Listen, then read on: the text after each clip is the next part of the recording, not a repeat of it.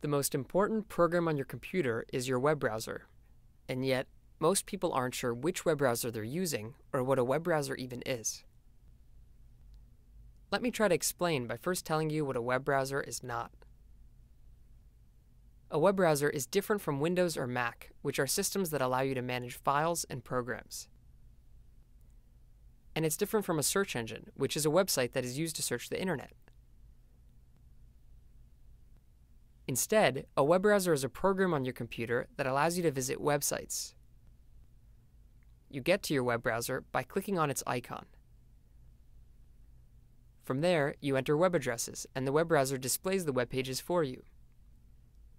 The web browser is the most important piece of software on your computer because every web page runs through it.